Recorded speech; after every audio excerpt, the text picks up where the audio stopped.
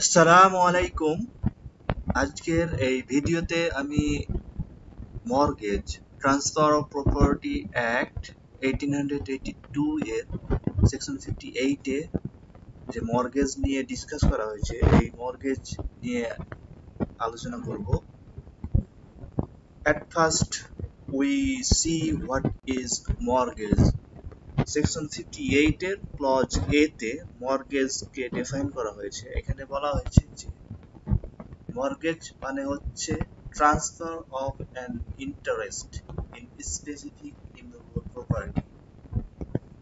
Mortgage হচ্ছে কোনো specific immovable প্রপার্টির ইন্টারেস্ট ট্রান্সফার করা, কোনো অনারশিপ না,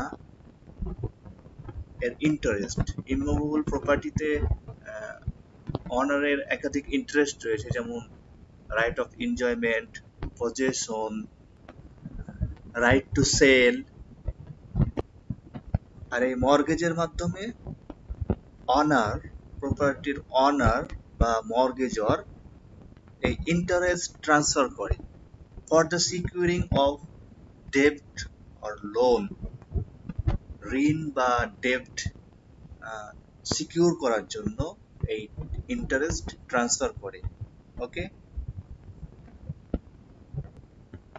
অর্থাৎ যখন প্রপার্টির অনার, ইমুভেবল প্রপার্টির অনার বা মর্গেজর তার প্রপার্টিতে যে ইন্টারেস্ট রয়েছে, এই ইন্টারেস্ট ঋণ বা ডেপ্ট, লোন বা ডেপ্ট সিকিউর করার জন্য যখন এই প্রপার্টির ইন্টারেস্ট ট্রান্সফার করে, এই ট্রানজাকশনটাই হচ্ছে মর্গেজ। ওকে, আর সবসময় ডেপ্ট বা লোন সিকিউর করার জন্যই যে এই ট্রানজাকশনটা হয় এমনটা না। অনেক সময় পারফরমেন্স অফ এঙ্গেজমেন্ট সিকিউর করার জন্য এই ট্রানজাকশনটা হয় বা মর্গেজ, প্রপার্টি মর্গেজ রাখা যায়। ফর এক্সাম্পল, কেউ একজন অন্য কারোর সাথে একটা এঙ্গেজমেন্ট করলো কোনো একটা অ্যাক্ট করার জন্য, সিকিউরিটি হিসেবে ইমুভেবল প্রপার্টি মর্গেজ রাখলো। এখানে লোন বা ডেপ্টের বিনিময়ে, ডেপ্ট সিকিউর করার জন্য নয়, কোনো পারফরমেন্স অফ এঙ্গেজমেন্ট সিকিউর করার জন্য প্রপার্টি মর্গেজ রাখা হলো। ওকে, আর এই যে অ্যাক্ট বা এঙ্গেজমেন্ট পারফরমেন্সের জন্য এগ্রিমেন্ট হলো, এটা যদি পারফরমেন্স না হয় তাহলে সে এটার কারণে যে পিকিউনারি লায়াবিলিটি অ্যারাইজ করে, এটা মর্গেজি এই প্রপার্টির ইন্টারেস্ট থেকে উদ্ধার করতে পারে। ওকে, now let's see the classification of mortgage. Section 58 এ মোট 6 ধরনের মর্গেজের কথা উল্লেখ রয়েছে।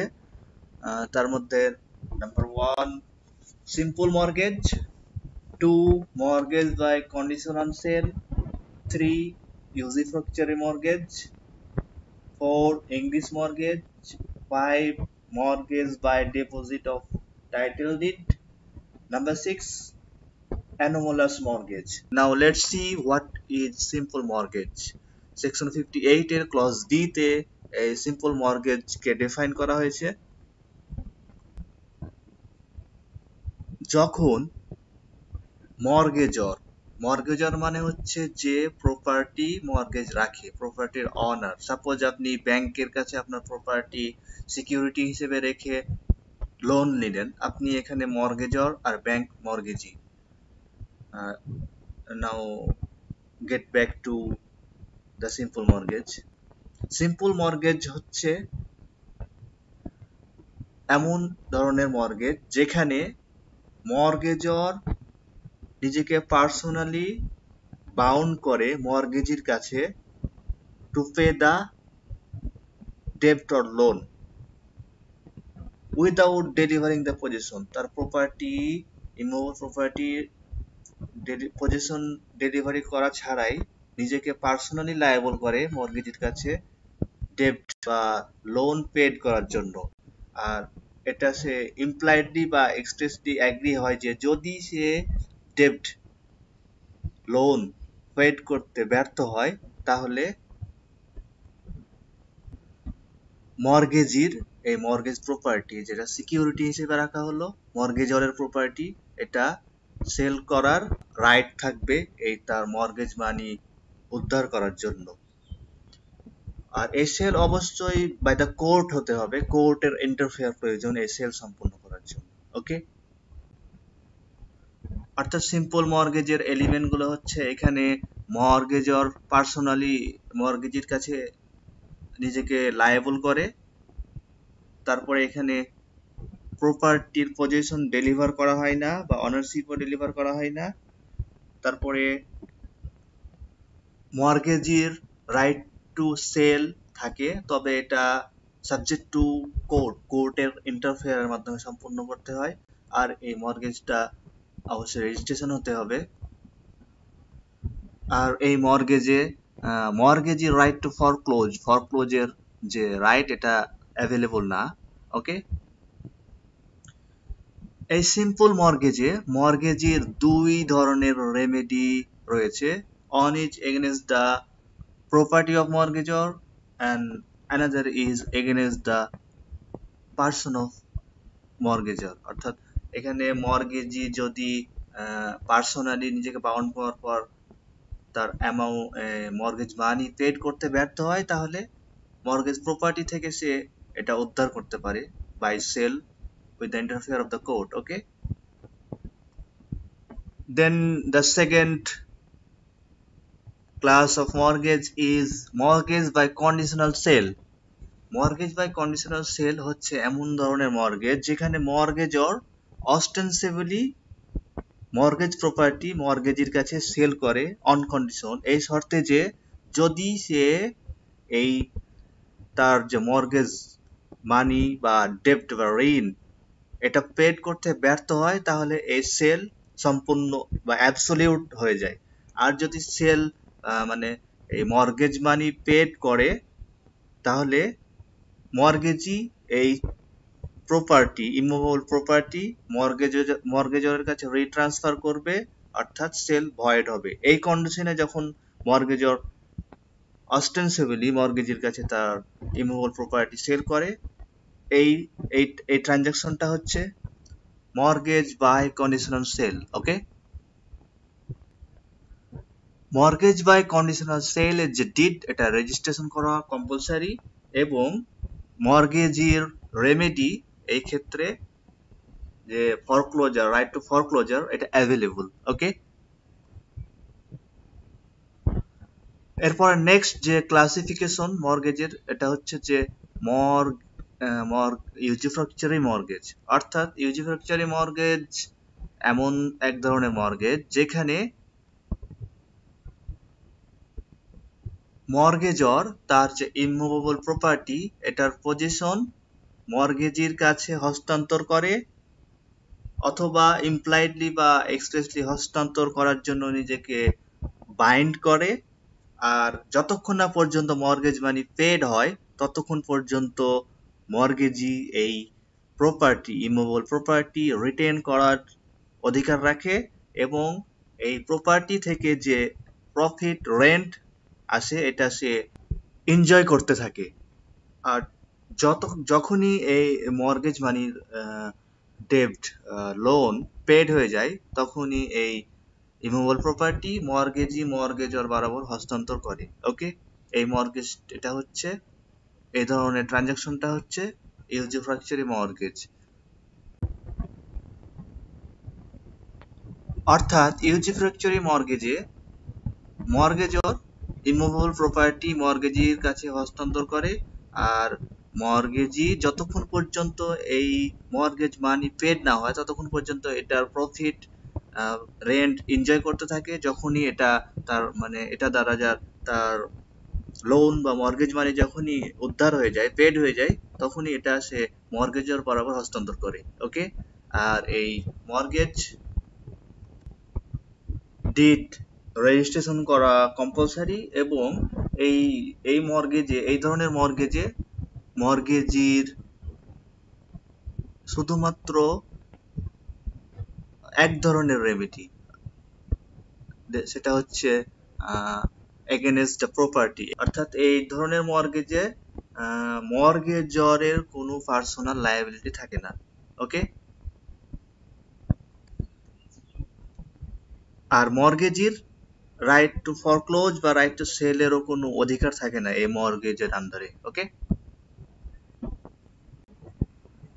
এরপরে নেক্সট যে ক্লাসিফিকেশন এটা হচ্ছে মর্গেজ, ইংলিশ মর্গেজ।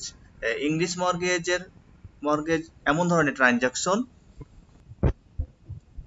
যেখানে মর্গেজর তার ইমুভেবল প্রপার্টি মর্গেজের কাছে অ্যাবসলিউটলি ট্রান্সফার করে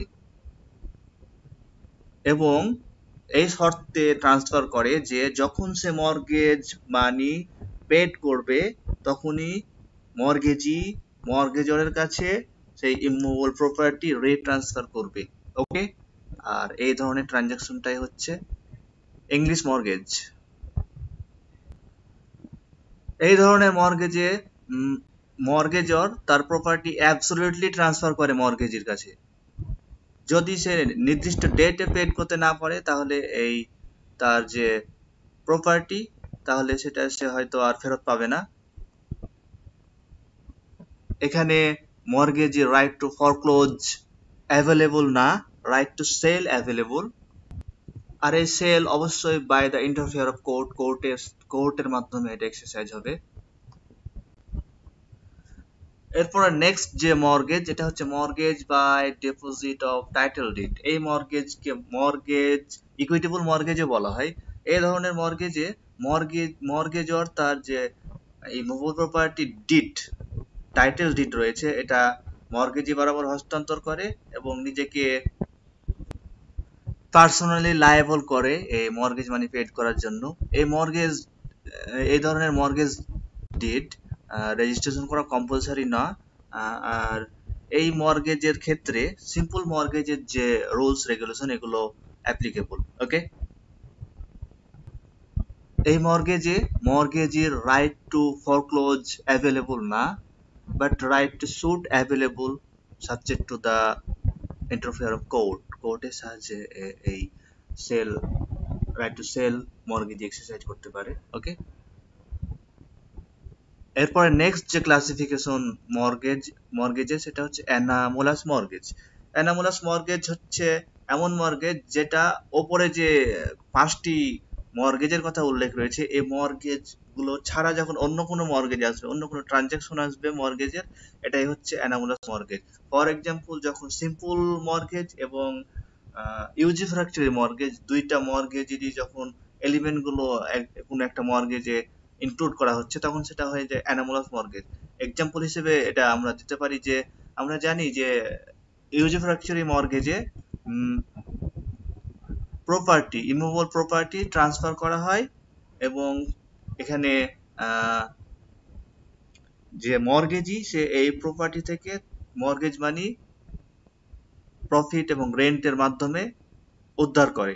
এখানে মর্গেজরের কোনো পার্সোনাল লায়াবিলিটি থাকে না। আর সিম্পল মর্গেজে আমরা জানি যে মর্গেজরের পার্সোনাল লায়াবিলিটি থাকে। এখন ইউজিফ্র্যাকচারি মর্গেজ সম্পূর্ণ করার পর যদি মর্গেজর নিজের পার্সোনাল লায়াবিলিটি নিজেকে বাইন্ড করে মর্গেজ মানি পেড করার জন্য এই ইউজিফ্র্যাকচারি মর্গেজে, তাহলে এই মর্গেজটি হয়ে যায় অ্যানামোলাস মর্গেজ। অর্থাৎ এখানে দুইটা মর্গেজের সংমিশ্রণ হলো, সুতরাং ইটস এ অ্যানামোলাস মর্গেজ। ওকে,